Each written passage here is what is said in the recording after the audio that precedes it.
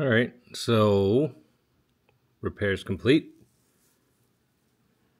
Oh, oh, it's set to auto tracking. God damn it. Let's see if I can turn that off.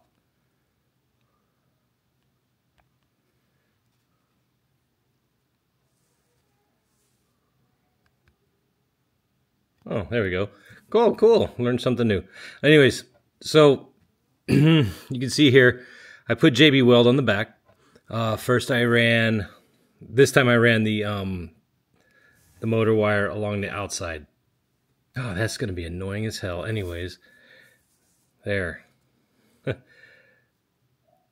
motor wires coming along the outside of the boom, and then I put a sleeve of shrink wrap over top of that. And then at the end, I capped it all off with JB Weld. And, well, how you can get the JB Weld off? It's so hard. I know. At this point, I'd probably just rip the whole thing apart. But no, I took, on the opposite side, I thinned out the JB Weld right here. So I could either use a Dremel or cut it with either a heat razor or... I don't think a straight razor would go through that, but it definitely should be able to do it with either a heat razor or a Dremel bit. But it's been thinned out pretty significantly along this edge here, and that way I can just peel it right off, put in the replacement boom. But the whole point of all this is it going to A, fly with the weight, and B, is it going to help absorb impacts better? Well, it flies just fine with the weight. I have my helicopter set. This one is set at I play with different speeds and different settings, but I find that for me, I like running this machine at 35% throttle and the curve on the pitch, the collective pitch angle to be plus and minus 70. 100 each way is just too much. It's just way too squirrely, and running this thing even at 50% power is it's just beyond me. It's too fast. So 35% throttle curve even, and plus or minus 70 on the collective, and that gives me just about right. If I bump it up to 50% throttle, I find with these Micro-Heli blades, there's just a slight tail. It's not as bad as the S2 with the Vulcan blades, but enough that I don't like running it at 50%. I'll take the longer flight time anyways. So there you go. And yes, as I said before, I'm done with the Micro-Heli landing gear. They're great if you're a professional and you're not crashing a lot. Fine. You want the aesthetic look and being able to hit hard. These are not good. Even, they're already starting to bend off my first flight. I hate the Goosky landing skids. You have to land all delicate or cut the power off, a few inches off the ground and just let its own weight, because these things they can't take any impact at all.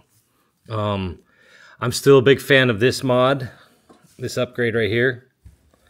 Hope I can get that to zoom in and focus. The tail boom clamp, so much better than the plastic crap that Goosky gave. Definitely. People say that they don't like this carbon fiber one because it breaks too easy. Well, I haven't crashed to the point where it's going to break or has even bent. But I definitely 100% dig this for pulling the boom in and out. Way better than the plastic anti-rotation guide that they had for Goosky. So that is worth it. I'm still on the fence with these carbon booms. For sure, the visibility and tracking is a serious downgrade. If you're in lower light conditions, you're getting towards the end of the day. I was at the park and there's a lot of tree cover, and so visibility wasn't that good, and I actually lost orientation. I didn't know which way I was facing, left or right, when I was practicing hovering, and I ended up having to cut the throttle and just, I don't know, let it land and hit where it wants to. No damage, but it's because I lost orientation.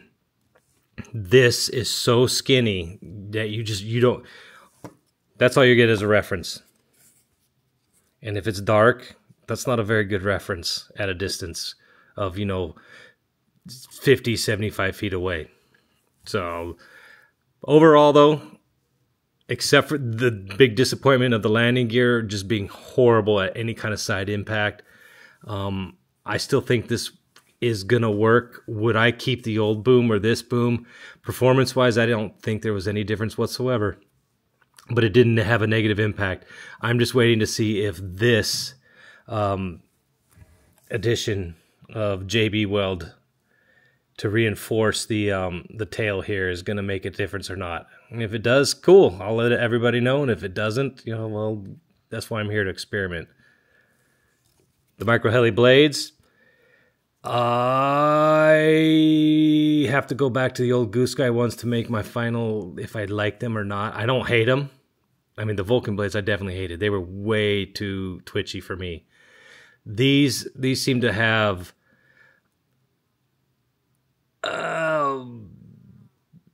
their hover point is better, but when they grip and actually get their lift, this thing smashes up and down really quick. So I think these are for going to make for a higher skill on performance. They're not bad blades. Are they an improvement over the Goosky original? Hey, the Goosky ones are great. So they are what they are.